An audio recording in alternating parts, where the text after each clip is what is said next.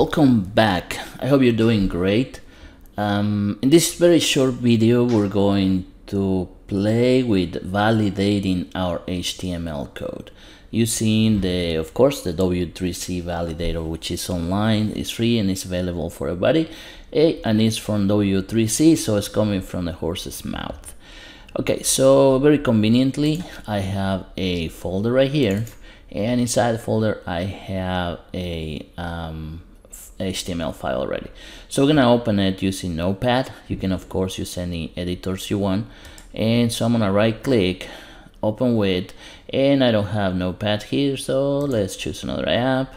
It's not on the short list. Okay, so more apps, and let's see if it appears there. There it is.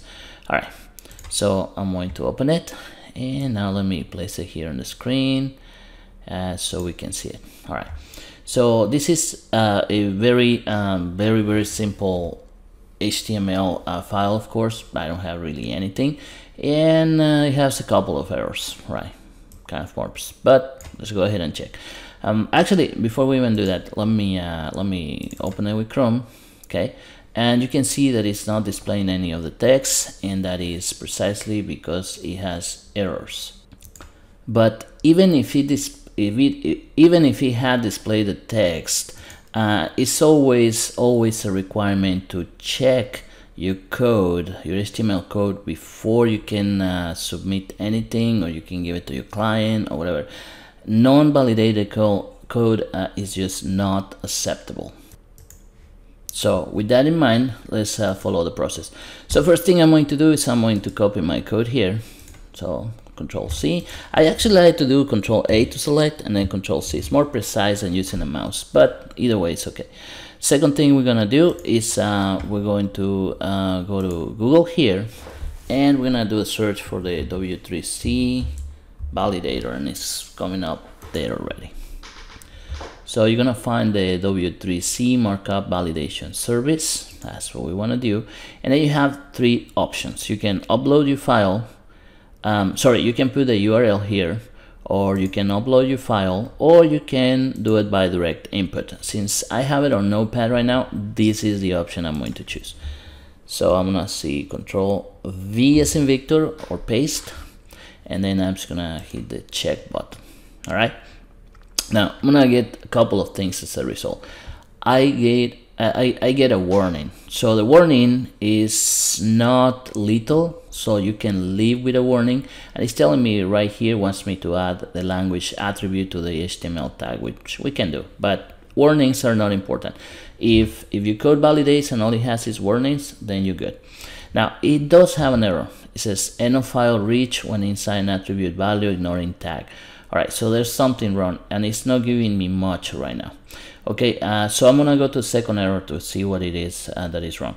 And in this one is a little bit more precise. It's telling me right here that I have an error on this section, content model for the element head. So it's on the head tag.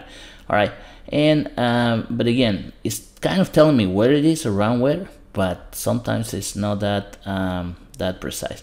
And here you even have a highlight of where the error is. So all right, let's go look at the code now, and let's check it. So this is my document declaration, which is correct. This is my HTML tag with the, actually I do have the language attribute, but look at this. I opened the quote and I didn't close it. So let's do that. So I'm going to go ahead, fix it here, and I'm gonna copy the code again. So Control C. Now another thing you can do is you can actually go here and fix it right here, but then you have to make sure you copy your code once you validate and you paste it back. That's the error I see a lot of people do. So they validate the code, then they forget to copy and paste it back into the document.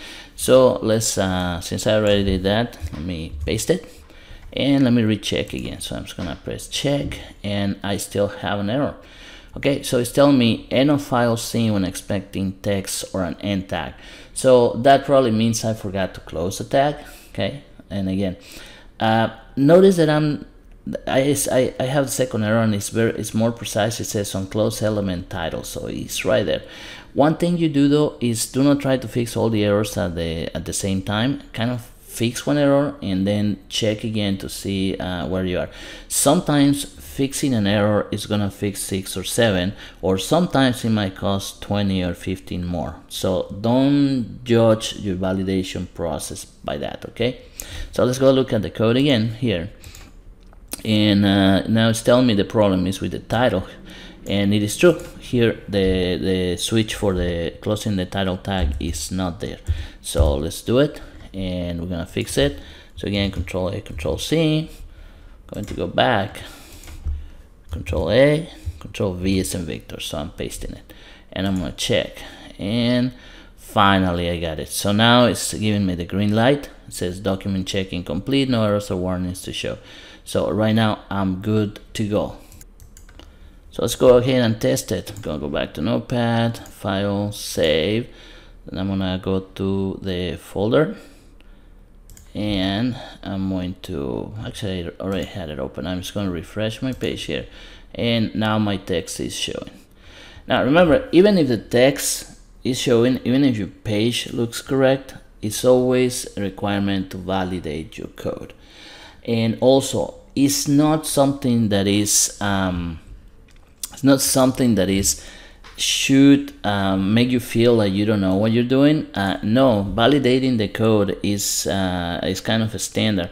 Anytime you do any kind of code in HTML or even programming, having problems with the code is normal. Is expected. So don't be frustrated if you get an error. You're always going to get errors on your code probably. It's going to be very seldom when you create something and it just works. Okay, so practice validating your code, and remember, you should always validate your code before submitting anything, either for a project or an assignment or whatever it is that you're doing.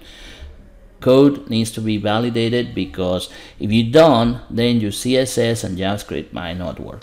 So practice, practice, practice, and I'll catch you in the next video.